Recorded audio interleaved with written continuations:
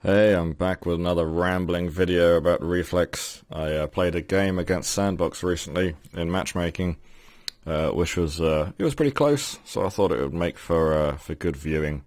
So let's hit play. And yeah, so 1.2 win, right? I don't think I've ever looked forward to a game update so much. I mean, previous Reflex updates, that was just... If I hadn't jumped, I probably wouldn't... That bolt probably wouldn't have hit me, but those great grenades were nice. Yeah, like, I've looked forward to previous Reflex updates, and of course it's release and everything before. But 1.2 is just so mysterious, because the devs are maintaining radio silence, and I have to say, I don't blame them at all. I always found it amazing that they spent so much time on Discord and in the forums. You know, I've private messaged them a few times to like ask about things or whatever, and they've replied, and they always had a lot of time for the community, which is admirable. But it is tough, not just like the players who perhaps don't understand the real world kind of side of games development and think that, you know, anything can be done and should be done, but just in general it must have been pretty exhausting for them. So anyway, it's just going to be interesting to see what 1.2, I mean, I personally think, and I'm hoping that it'll include some sort of maybe render optimization and just general polish. There'll probably be a lot of like final bug fixes. I think they'll probably, or hopefully, be putting in content to help new players, and I think they might go free to play, or possibly drop the price of the game. Free to play is kind of a, what's the word? Can't think of the word. What is it when people argue about something or can't decide it? I can't think of the word.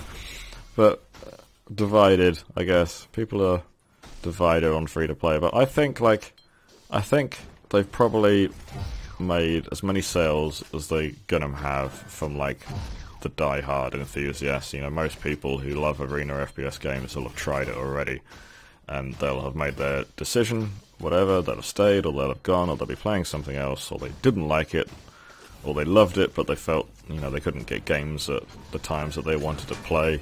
That kind of thing. I think all of those have probably bought and tried it, and I don't think... So that they have to appeal to new players, they have to make it easy for new players to get the game, and I think going free to play and relying on revenue from cosmetics, and maybe they'll, like, I don't know, allow, like, in a TF2 kind of way, like map tokens. You know, you can support map makers by, you know, buying like a token to show your support, and give back a bit of money to the map makers. There's that curated workshop idea that I know Yasashi, the artist, really wanted to do.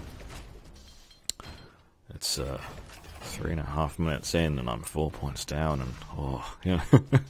I know, like, Yasashi, the artist, has spoken about that before, and it would be really cool.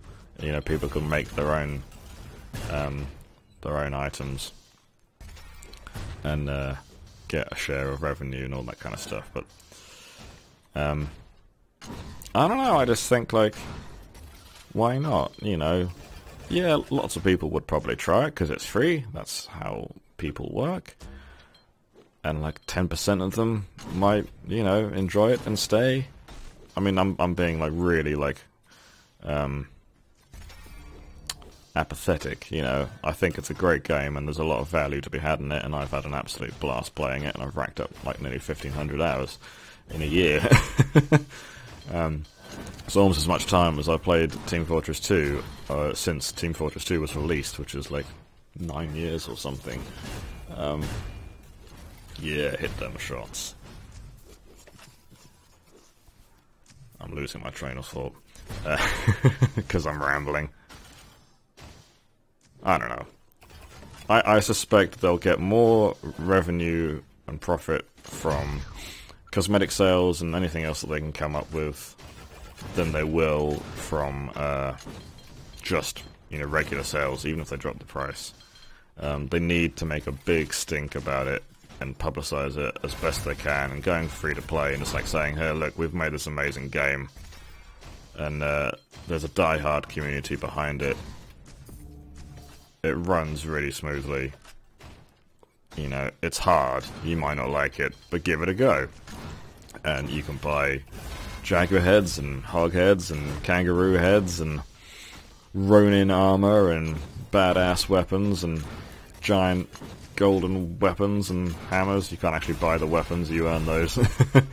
But I remember UAE dude, early on when I started playing, bought me the golden Mjolnir hammer, which I still love. I prefer the sword because it takes up less screen space, so it's a bit easier to play with, but the hammer looks really cool. So yeah, I suspect 1.2 might go free to play, or maybe just a sale to encourage trial. I don't know. But like, they have stated, the devs have stated, I think, that they're not going to add any more features to the game. I think they're just going to polish up. They've done what they've done. They've implemented as much as they can, and they're just going to polish it all up, and there's all sorts of things that they could be doing, But I mean, I think it's safe to say that they probably run out of money, and they're probably working like it was like a distance-based like team. They weren't like sharing a studio space or even like someone's home. I think they were spread out. All three of them, I think, live in different places in Australia. I'm not quite sure how far apart they are, but it's not like a physical studio, Turbo Pixel Studios, so just missed that grenade. This is an interesting situation in the game, actually, where you've got 200 armor but barely any health. So, like, a few burst gun shots would kill you. So I'm really cutting it fine. Fortunately, I got the Mega, but yeah, all the armor in the world doesn't matter if you haven't got the health to back it up. But yeah, I mean, I fucking love this game. I think Turbo Pixel have done such a good job with it. For a 2.5-man team, because the artist is actually, I think, only worked part-time. One dev, one like sort of technical artist, I think Electro does some programming as well, maybe like shaders or something. But Shooter, this engine, it's smooth. I mean, for one person, like, it's not as optimized as it could be, arguably, but then what game is? And yeah, like, even before I updated, I had a 760, GTX 760, and I got, an 144 Hz monitor, and I always got a decent, like, 200 at least frames a second, like on low settings. I still play it on low now, just because it makes sort of visibility and stuff, but, playing this Replay Black on Ultra, with no, like, add-ons, reducing quality of anything, and it looks fucking great. I'm like, yeah, it's like a basic art style, but I think that was a design choice, and it's the kind of game where you're not looking at the scenery as you fly past at 700 UPS anyway, are you? So it looks, I like the art style.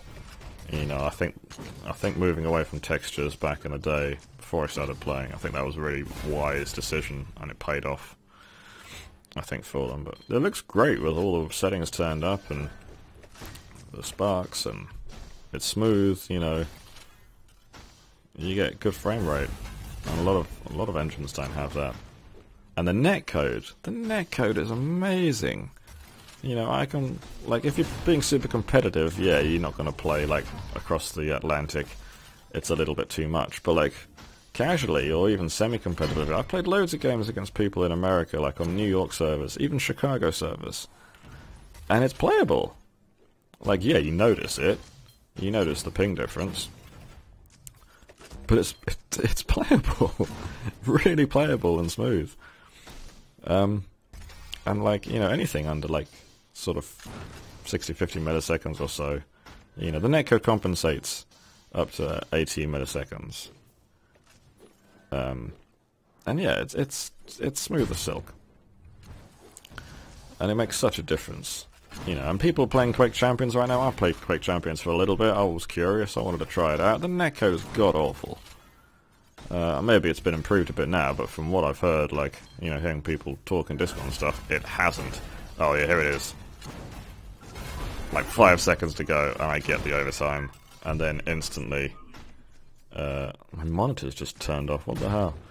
I hope that didn't affect the game. The recording even. It was on full screen, so didn't think that would happen. Anyway, yeah. Really close, got the overtime. Wasn't even aware at the time when I was playing. I was dimly aware of it, I knew I was fighting hard to catch up. Oh, the bolt. The bolt. And like, I'm 2 points up now, 1.5 minutes to go, so I'm gonna try and like... not take any silly risks. Just gotta keep the, I realize our pickup timers are turned off, but not to worry, I'll turn them on. So, yeah, I'm rambling, and there's, not long left now. But yeah, it's a fucking great game, you should try it. Like, even before the update, you know, you've got 2 hours and 2 weeks. And you can still get a Steam refund, so, you know, why the hell wouldn't you? Better yet, like, buy it with a friend and just play together. Play some duels together, just have a laugh, trash talk each other on mic. You know, try it. If you don't like it, get a refund. In all probability, you will like it. And the skill ceiling is so high, you know, if you want to put the time in, you can. And there are people playing. There's enough people playing to get games. You know, if you're playing EU evenings, or I'm not sure what it's like in North America, I can't speak. I know EU is more active than NA, but certainly in the EU, you can get a game. Yes, the skill matchup might not be great, which is why it's really good to play with a friend, but try it. Alright, shout out to Sandbox, thanks for the game again. Hot damn, that overtime. I wasn't expecting it at the time. I tend to lose track of time when I'm playing, so... Alright guys, and girls, gotta be politically correct. Thanks for watching, I'll be back soon with another video.